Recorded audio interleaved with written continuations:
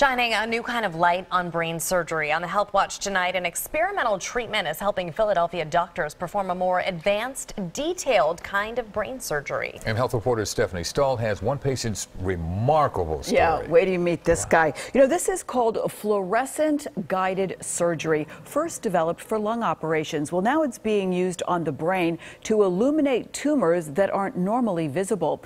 One patient at Penn is hoping the therapy will be the end to his long history of surgeries.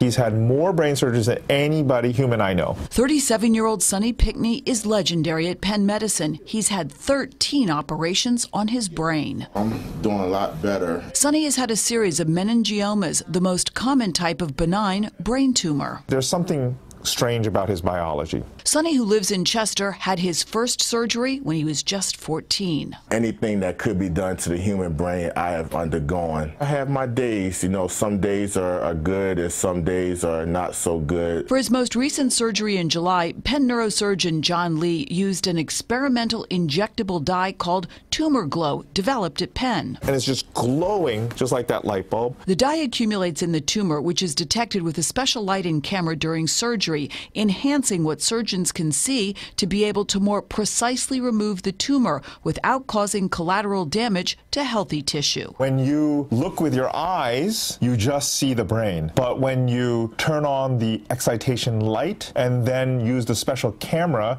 to detect, all of a sudden you see much more. Surgery is the story of light. You have to see in order to be able to cut. Remarkably, Sonny has very few lingering issues related to all the brain surgeries. I don't know how I'm alive. Alive and thriving, which he credits to his family. Thank you, Mommy, for coming with me. Sonny says he's also grateful to Dr. Lee, the brain surgeon who he calls a friend. Without you, I'll be 6 feet under. He is a character. Now, Sonny says he doesn't have headaches anymore, but sometimes struggles with weakness in his leg. Now they're waiting to see if the tumor comes back. Also, Dr. Lee just published an article about Tumor Glow. Oh. So it's That's really amazing. interesting Absolutely technology, amazing. isn't it? And Sonny, my man, that's great. Isn't Good he? to see him. Yeah, indeed. Thank you, Steph. Appreciate it.